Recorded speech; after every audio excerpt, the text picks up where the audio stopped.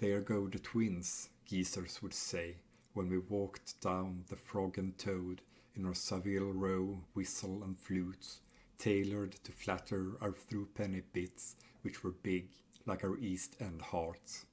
No one could tell us apart, except when one twin wore glasses or shades over two of our 4 mince pies. Oh, London, London, London town, made for a girl and her double to swagger around, or be driven at speed in the back of an Austin princess, black, up west to a club, to order a bubbly, the best, in a bucket of ice. Garland singing that night, nice. Childhood.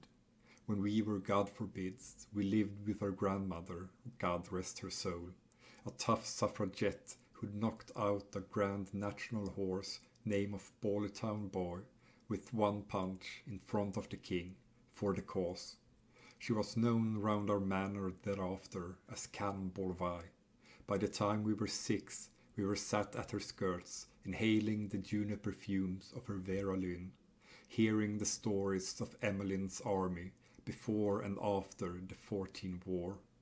Diamond ladies they were, those birds who fought for the vote, salt of the earth.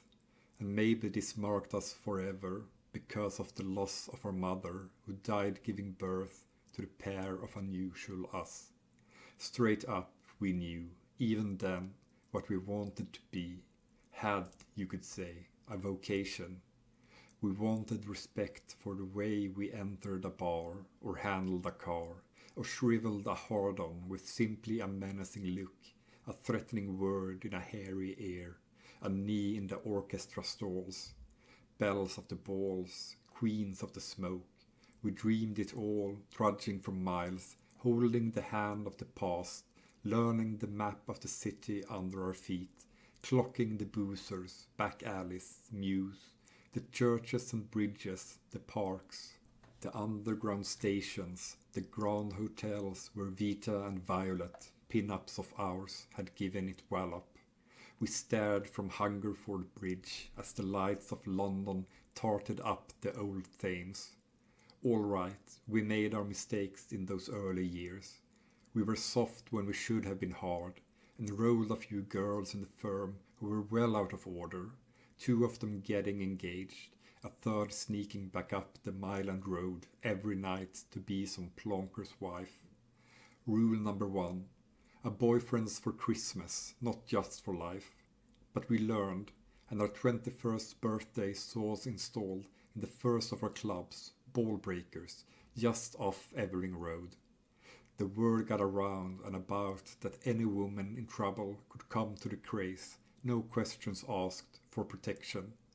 We'd soon earned the clout and the dosh and the respect for a move, Piccadilly way, to a classier gaff, to the club at the heart of our legend, Prick Teasers.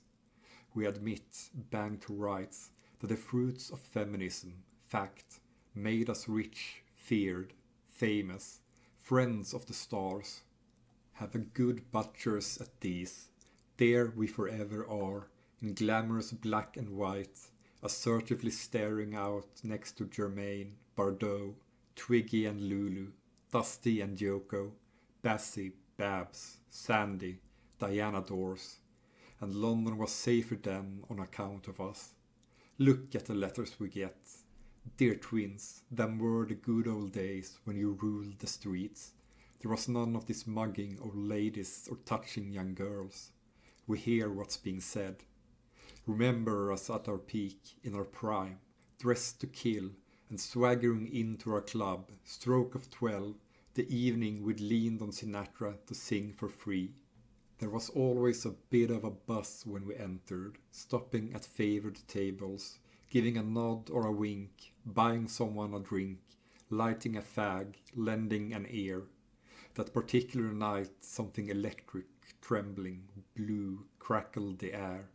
Leave us both there, spotlit, strong, at the top of our world, with Sinatra drawling, and here's a song for the twins, then opening her beautiful throat to take it away. These boots are made for walking, and that's just what'll do. One of these days these boots are gonna walk all over you. Are you ready, boots? Start walking.